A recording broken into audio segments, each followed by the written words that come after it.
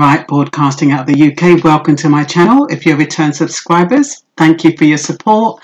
And if it's the first time you're passing by, you're welcome to like, subscribe, share, put the thumbs down if you don't like what I'm talking about. And that's basically it. I'm born in the UK of Jamaican parents. I tend to cover all different types of topics that I feel are useful, where I think people are being treated unjustly. And really, it's to raise awareness for people who might not have access to certain information. So that's what I do. I'm not an authority on any subject. I'm not qualified in any subject. I just pick up subjects that I have a passion about and I give my opinion on it. And like I said, a lot of times it's just my opinion and I support it with whatever sources I get it from. So I hope that's clear. Now, today I wanted to talk about the countries that have been added to the ban list. In particular, I wanted to talk about Nigeria. Nigeria has been added to the list of banned countries that cannot apply for permanent residency in the United States. They reckon that the only people they're allowing to get residency, permanent residency, or apply for the lottery are people who have merit. So the suggestion is, or the implication is, or the inference is that Nigeria has no merit. It doesn't matter that they're 4% higher with their PhDs than the white American. That doesn't matter. That doesn't seem to matter. It doesn't matter that they're the most educated ethnic minority group in the USA. That doesn't seem to matter. It doesn't seem to matter that they've got 198.8 million people in Nigeria. That doesn't give them any credibility either. But what Trump is saying is that they are, for the safety of the United States, they're preventing them from applying for permanent residence. Now, that doesn't make sense, does it? They can come in as visitors, they can come in as short-term, like tourists or on a work permit. They just cannot apply to be a citizen. Now, if the reason for the ban is safety or security, why are they allowing them in as tourists and why are they allowing them in as short-term workers on the B visa? It doesn't make any sense. So I smell a rat, because it cannot be a security issue. Otherwise, they would ban them full stop. And I don't know what they're going to do with the amount of them that they have in there already. So what could be the reason? I think, personally, the reason is they've suddenly realised, oh, how many have they got in America? I'm going to tell you how many Nigerians they have. Okay. 380,785 US residents report Nigerian ancestry in the United States. Nigerians make up by far the largest population of African immigrants living in the US, numbering about 327,000. So what he should really be saying is that, okay, we have 327,000 legal immigrants, we don't want any more. Simple. Unless they're not allowed to say that. So he has to make it look like they're a security threat. It'd be different if they had people coming from Boko Haram, because in Boko Haram, I think nearly 38,000 got killed. It's in northern Nigeria. It's predominantly Muslim, and had that big ruckus in 2011. But that was in Nigeria. It wasn't on American soil. So it doesn't make sense to include Nigeria in the list of banned countries. You have to come up with a better excuse than that, Trump. Really. It doesn't make any sense. So anyway, I was listening to a video by, what was her name now? I'm going to tell you, Carol Angelo. What she said is that Nigeria Actually, I'm going to let me see if I can let you listen to her. It makes it easier than me repeating. And then because she speaks quite fast, I may have to repeat it anyway, but just in case. Let's see if I can find her first. I didn't really plan to show her, that's why I haven't got her prepared. Okay, well here she is. I am Carol Angela Davis. I've got your news today. Okay, folks, the Trump administration, as you know, has issued an order to stop offering a path to residency to nationals from Eritrea, Kyrgyzstan, Nigeria, Sudan, Myanmar, and Tanzania. That's right, folks. Trump arguing that immigrants, folks, should only be allowed into the United States on the basis of merit, folks, and not through any lottery system, or certainly not through any chain migration system, which, of course, is how Melania's parents got their citizenship a couple years ago. But we're borrowing the Nigerians. Let's talk a little bit about the Nigerian. Who is this Nigerian that has no merit? Let's talk about them. Well, first of all, you should know Nigeria is the most populous country in Africa with 190.8 million people as of 2018. You should also know it is the African country of origin with the most migrants here in the United States. There's a method to that madness, okay? The 2016 American Community Survey, well, it estimates that 380,785 U.S. residents report Nigerian ancestry. But get this, and this is where it gets deep. Please stay with me. According to the United States Census Bureau, 4% of Nigerians hold a PhD. That, folks, is compared to 1% of the general U.S. population. They're way ahead. Also, 17% of Nigerians hold a master's degree and 37% have bachelor's degrees. These are people who are supposedly have no merit. According to data provided by Rice University in Texas, Nigerian Americans, folks, they are the most educated ethnic group in the United States. Sounds like merit to me. According to the Migrations Policy Institute, 29% of Nigerian Americans have graduate degrees. That is compared to 11% for the overall American population. Ahead. And a minimum of 4% of Nigerian Americans are also PhD holders, folks. That is at least 3 times higher than any other ethnic group in the United States of America. More than 70% of black doctors in the United States are now of Nigerian descent. That brings me to our slay word, macabre, for tending to produce horror in a beholder, folks. If you don't get a sense of macabre from hearing how we are barring Nigerians, obviously clearly because they are superior performers, then there's something wrong with you. You need to get out there and doggone it, you better vote. Vote en masse. People, stop getting played. Vote. I'm Carol Angela Davis. We thank our Nigerian. Okay, like I said, she did speak quite fast. Well, she felt quite fast to me because I had to listen to it about 3 times to really understand what she said. But there again, that's no disrespect to her. That's just because, you know, maybe I'm going a bit deaf or something. Anyway, I just wanted to repeat. Nigeria has a population of 190.8 million as of 2018. Most of the migrants in the United States got citizenship through chain migration, including Melania Trump and Trump's son-in-law. 380,785 US residents report Nigerian ancestry. Nigerians make up by far the largest population of the African immigrants living in the US, numbering about 327,000. Well, I can understand why Trump doesn't want them to come in. But you have to have a valid excuse. Your excuse cannot be every single time security threat. If that's the only excuse you're going to come up with, it's absolutely ridiculous. What about coming up with the truth? We've got too much African Nigerians in our country. We don't want any more. We're going to stick with what we've got, but we cannot allow any more citizens. Simples.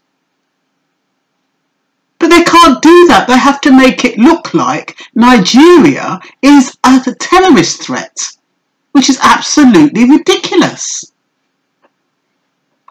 So, it also says the US Census Bureau, 4% of Nigerians hold a PhD. I'm just reiterating what she said, just in case it didn't come over clearly or because she was going a bit fast.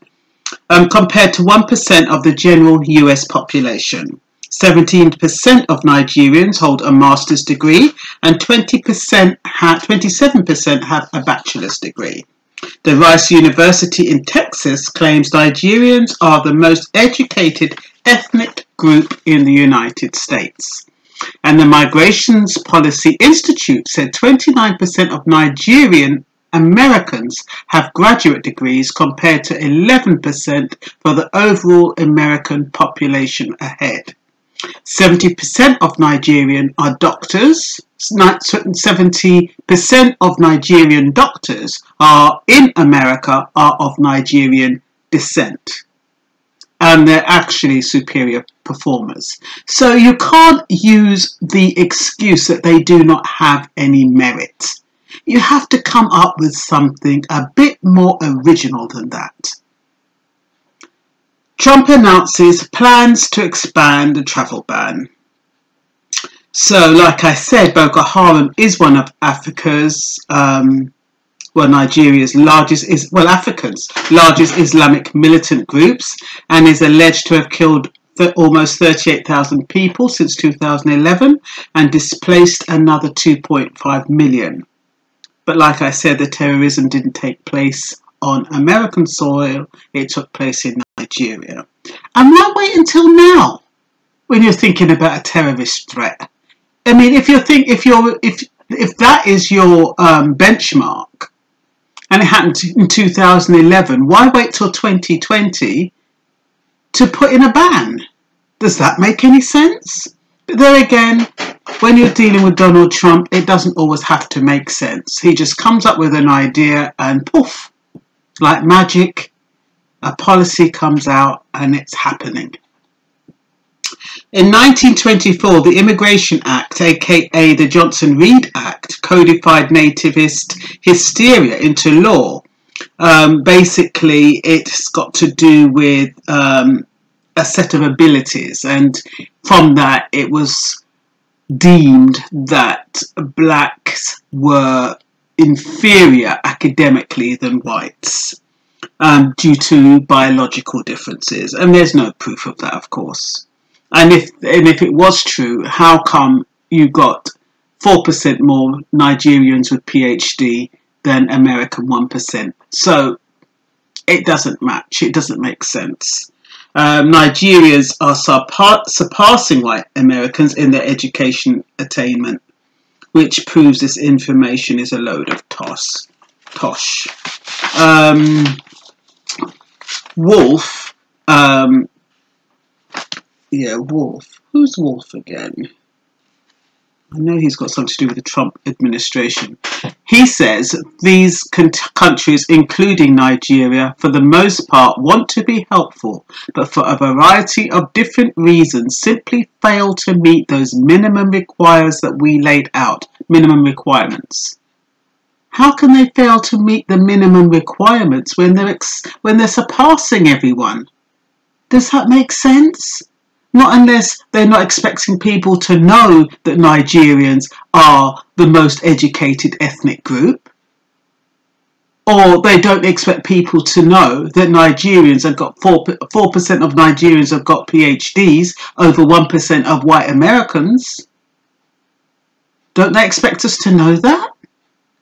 Is that why they're putting this out there? Because they're not expecting people to be privy to that information?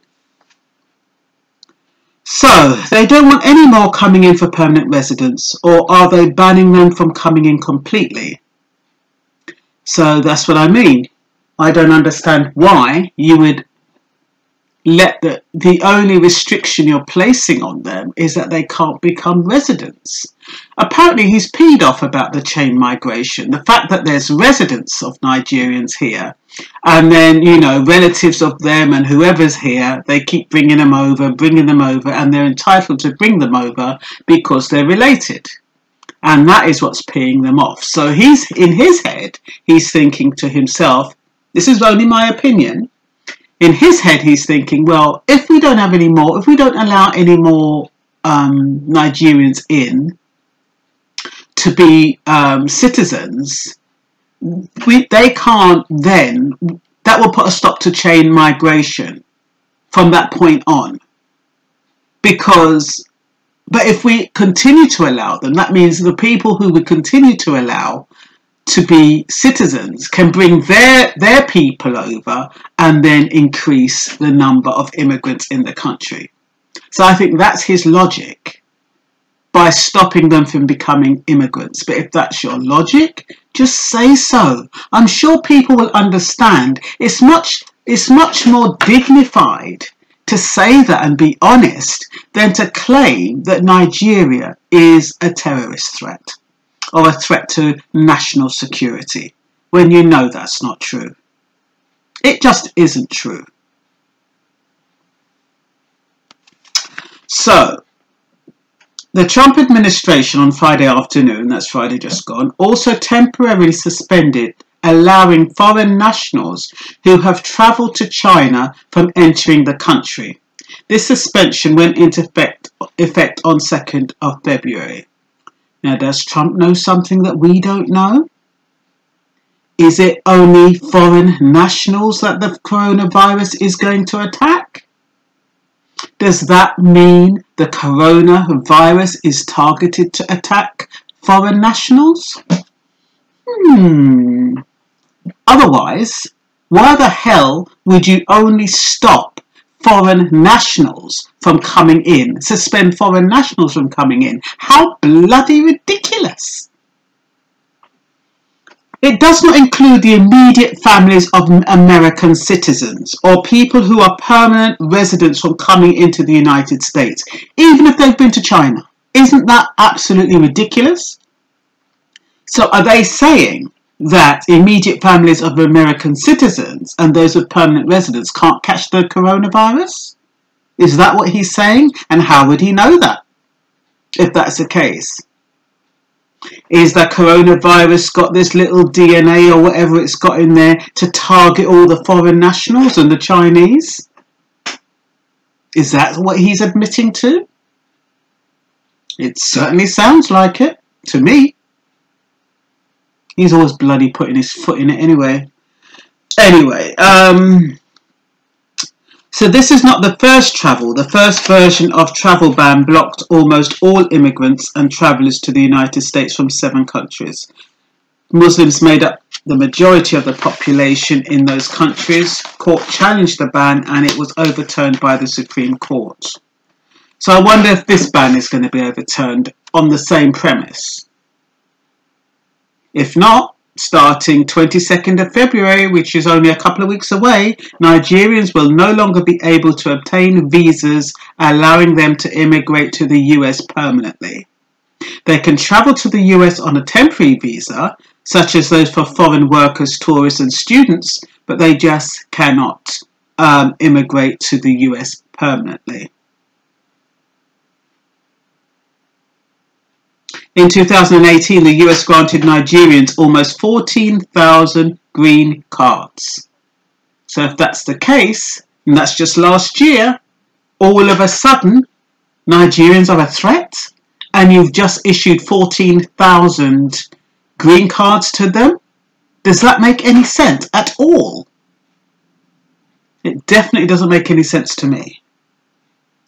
So Nigeria is one of the top sending countries for foreign students, with almost 13,000 Nigerians coming to the US in 2019.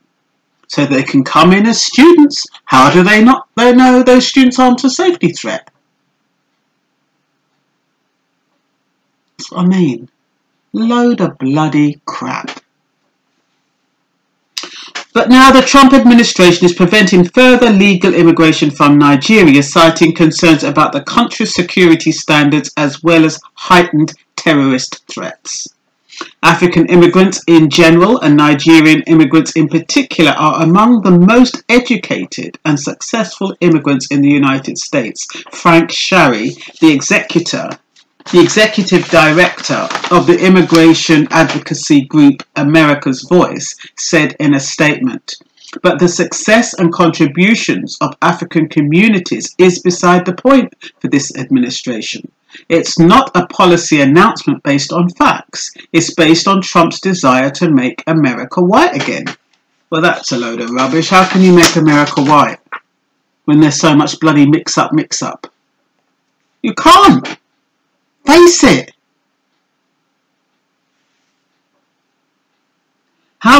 Anyway, in the Oval Office in June 2017, Trump told his advisors at the time that Nigerians who set foot in the US would never go back to their huts in Africa, the New York Times reported. And the thing is, when Nigerians are scrambling to get into America, it makes people believe that what he's saying is true. Because what Nigerians are indirectly telling Americans is, I'm getting away from Nigeria because America is better. But have you seen pictures of Nigeria? Have you ever been to Nigeria? It's far superior than America. I don't know. The only reason why Nigerians go to America is for the bloody dollar. No other reason. So don't get it twisted and think they live in bloody huts with his bloody cheek. And then talking about Haiti as they come from a shithole. The only reason why Haiti is the way it is because there's all those bloody floods and goodness knows what happened to them. I don't know much about Haiti to know how developed or how beautiful it is. But I do know Nigeria is a beautiful place, and it's westernized and it's established and they've got beautiful buildings. So I don't know why, but the thing is, if Nigerians are scrambling to get into America, that is the impression that Americans, white Americans, are going to get, that they're leaving somewhere that is inferior. They're leaving somewhere that is like what they show on the TV, with poverty, flies coming out of their mouth, little shacks, little shanty towns. That's what they believe. Why so much Nigerians are scrambling to get to America. You have to really ask yourself, why am I living in America? And is it fulfilling my dream? If it is, great. But my advice would be, which was what a lot of our parents wanted to do, was do the work they've asked you to do. If they've called you over to do the work, take your money back to your country and build up your country. The only thing, like my mother said, when she came over here, the tax left, right and centre, you hardly have anything left. So you cannot, it's very, very difficult to save. And then once you've been here a while, all you want is a roof over your head, so you're not kicked out of house and you don't have to face all these racist signs that say no dogs, no whites, and no dogs, no blacks, and no Irish. So most people, in the end, going back to where they came from was no longer a priority. Trying to make it work in the Western world was, and they saw that as a victory. They saw that as an accomplishment because they faced all odds. They faced racism, they faced unfairness, they were underpaid, they were overworked, and regardless of all of that, they still made it. They made it for themselves, and they set the standard for my generation. I set the standard for my children, but then that's where it starts getting a bit wayward, because there's a generation that lost that ethic to save, to work hard, and to achieve. So most Nigerians came to the US with employment-based visas, or B visas, which are offered to short-term visitors, including tourists, business travelers, and people seeking urgent medical care. But the Trump administration has been denying Nigerians application for B visas at high rates over the last 2 years.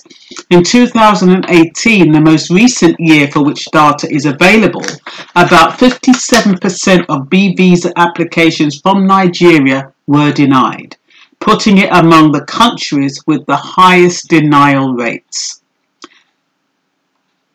That might be because Nigerians had the highest numbers of visa overstays of any African country in 2018. So they've kind of made it difficult for themselves by overstaying. As well as one of the highest rates of visa overstays of any country. Ooh, naughty, naughty. So that's why they're giving you a hard time. They feel as though you've been taking the pee. Anyway, the administration also increased fees for Nigerians associated with certain temporary visa applications last year, imposing a potential financial barrier. The visa lottery is granted to 50,000 applicants from countries with low levels of immigration, and they're selected at random to be granted green cards. For many Africans, it's the only way they can immigrate to the US, but they don't have no access to the lottery anymore. Still, if keeping out Nigeria's terrorists is one of the primary purposes of the ban, it is not clear why Trump administration has chosen only to bar immigrants seeking to settle in US permanently. So, what happens to the ones there, or the ones who are visiting? A terrorist could just as well enter on a tourist visa, which calls into question whether the national security rationale behind the ban is legitimate. Well, we all know it's not. We all know it's not. They started off with Nigeria, they'll go on to somebody else, maybe Ghana, then maybe somebody else, who knows.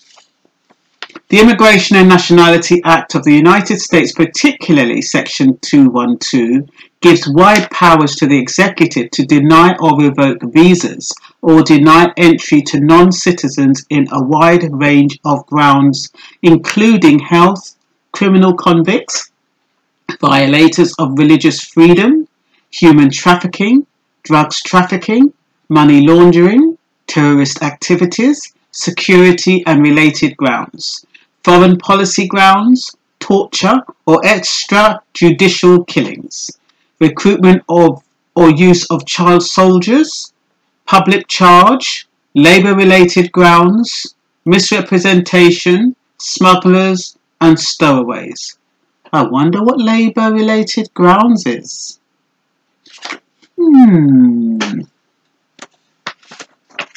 That's a bit wide, isn't it? And you see the way they just stuck it in there? I tell you, them people, yes, man. Anyway, America is allowed to regulate the entry of non-nationals and to prohibit their entering or remaining in the country, but there is no legal authority to act in an arbitrary manner or entirely outside the law. And this is why the US federal government has been sued and restrained by courts in some instances on immigration matters, especially since the Trump presidency.